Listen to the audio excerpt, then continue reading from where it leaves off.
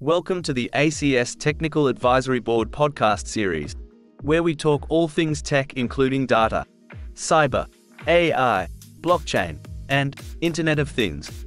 Meet your host, Dr. David Cook, Vice President of the Australian Computer Society's Technical Boards. David is a technology advocate dedicated to advances and progression of computing and human-computer interaction. In today's episode, David will be talking with ACS Cybersecurity Committee member, Dilip Samji. Join us as we discuss digital forensics, key recovery tools, and the handling of social media data in the modern era. Today, we're talking with Dilip Samji. Dilip is the Director of Cybersecurity, Cyber Intelligence and Digital Forensics for DRC Australia, which is a part of the DRC International Group.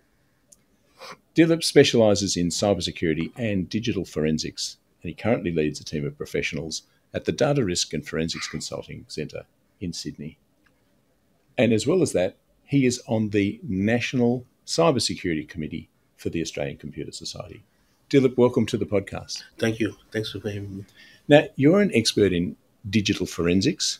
Why is it important that we have a good chain of custody in terms of looking after evidence that we gather from a digital forensics perspective?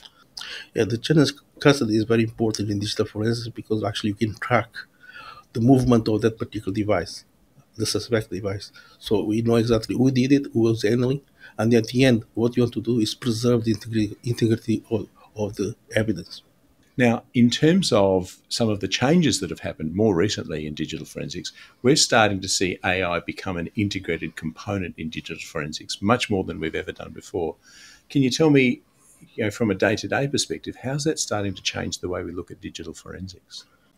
What's happening in digital forensics, now you've got a volume of data that actually we need to analyze, to examine. And volume of data comes from different sources, comes from documents, from the emails, from the social media, and the amount of data that actually we need to actually collect the evidence.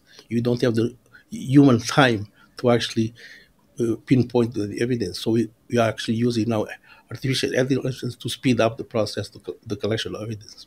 So I guess particularly in cases of open source information that you bring in, OSINT information, you would use AI as part of doing the heavy lifting on collating that all together, because that could take many, many months of time.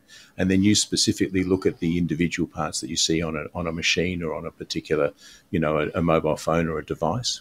Yeah, the way artificial intelligence works is actually it creates a cluster of the documents, and then you apply the filters. So that cluster actually is the one that actually is got particular evidence that I'm looking for. And so the cluster probably could be 10,000, 20,000 documents, and they actually can do within an hour.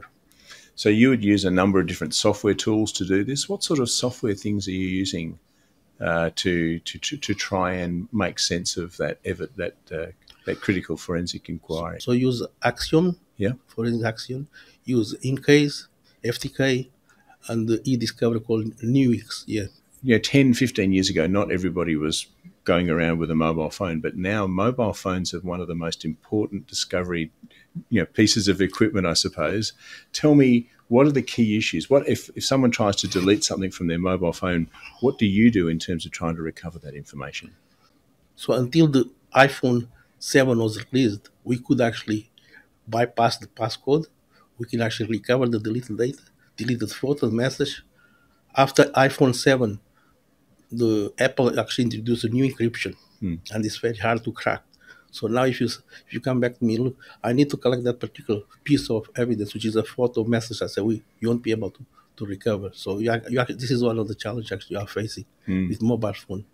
So in terms of that, what do we do if in those sort of cases? Obviously, you can't compel if it's a criminal act or it's a stolen phone, you can't compel someone to help out on that. What are some of the other things you do to try and collect evidence around that? If all the evidence is residing on what they call a mobile phone, then from our point of view, you don't have too many avenues actually to collect evidence, because that evidence for some you can collect but will be corrupted, right? If you delete a message, let's see, 3 months ago, and during that time actually he was using that particular phone, and then the data will be there but will be corrupted.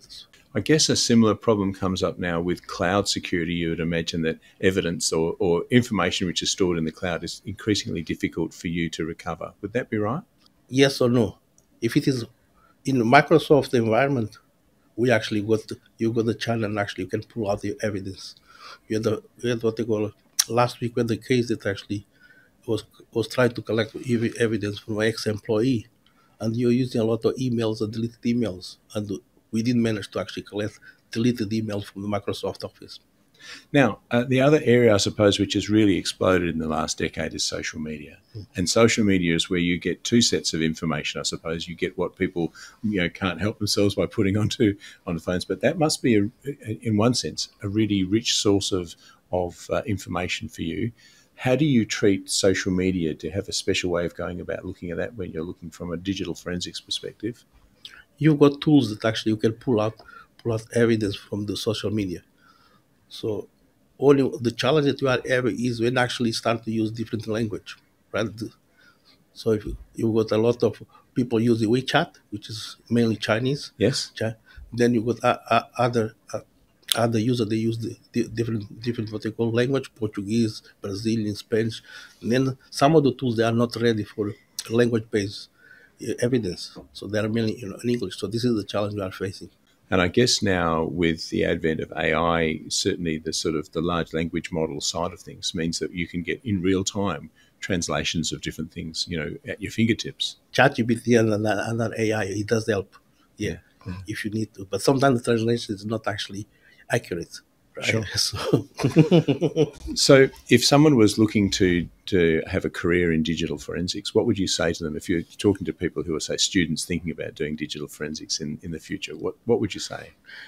I think what he has to do is first to do the basic, the ground study, which is the computer science, networking, operating system, and then slowly start to move the security side of. Then you can move to digital forensics, because when you are in digital forensics, you have to have a broad view of all the technical knowledge about the networking, about the operating system. Otherwise, you start to a field that actually you don't have where to start.